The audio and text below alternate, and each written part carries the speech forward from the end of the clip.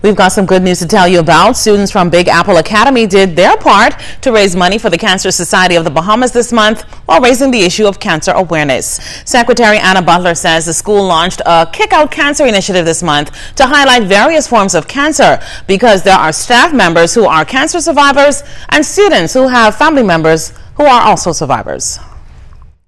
We designed the t-shirts that I'm wearing and the students behind me are wearing. We're kicking out cancer.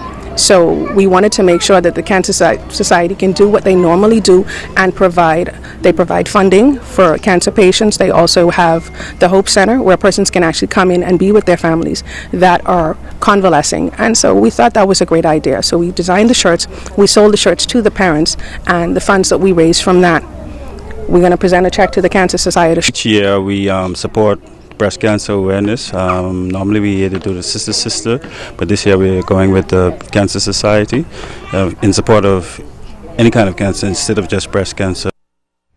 Cancer Society board member Sandra Kemp accepted a check for the organization that she says is earmarked to operational expenses and other costs.